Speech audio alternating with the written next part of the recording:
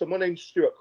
I'm 41 years old. I'm a professional bodybuilder. I own my own gym in Plymouth. So yeah, I never thought anything like this would ever affect me. Like, you know, I thought that, you know, I'm young, fit, healthy, I look after myself.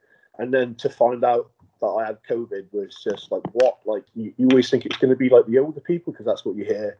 To find out it was me at my age and stuff like that, it brought it home, really, you know. I got ill and then it just got worse very quickly, you know. I mean, I was in the hospital for 7 days. I mean, it was just an eye-opener. It was really scary. I didn't know what was going on. You know, you're in a room full of people on breathing apparatus, looking around, thinking, oh my God. And then I'm on breathing apparatus as well. So, I look like these guys, you know. It's scary, you know. And, you know, you just think, oh God, you know, I can't believe I'm here. It was horrible, really.